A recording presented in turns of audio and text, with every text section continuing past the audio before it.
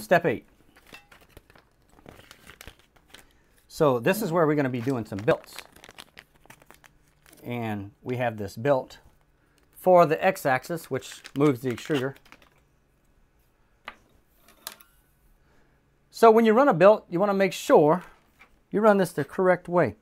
And I noticed some people may know this, some people may not know this, but belts have teeth. You want to make sure these teeth actually fit on the gear. And they're showing you how to route the belt.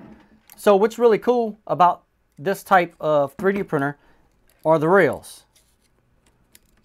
The belts fit in the rails of the 3D printer. So it kind of saves some space instead of having them all over the place. They should fit in there pretty good.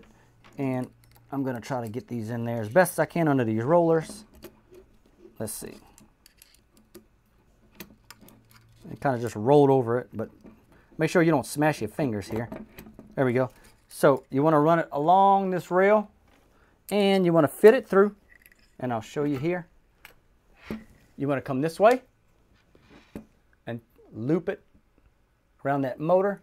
Come on the bottom side. I'm going to have it there a little bit. And I'm going to come back here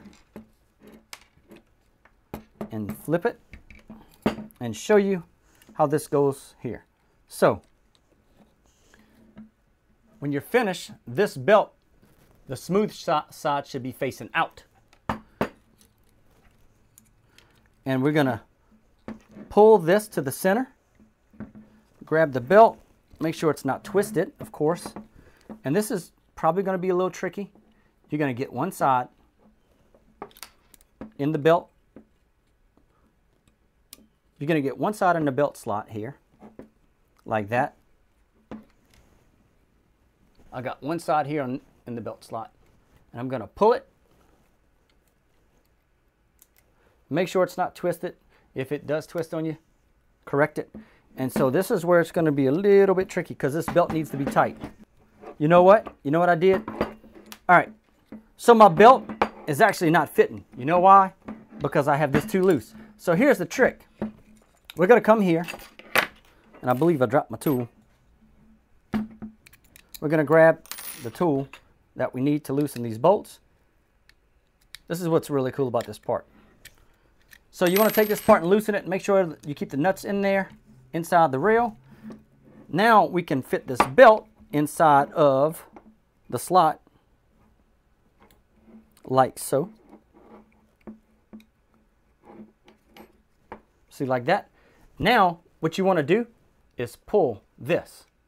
This is good for belt tension. So I loosen these bolts and I have my belt now that's inside mounted here.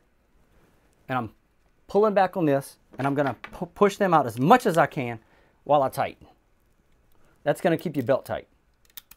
So there we go.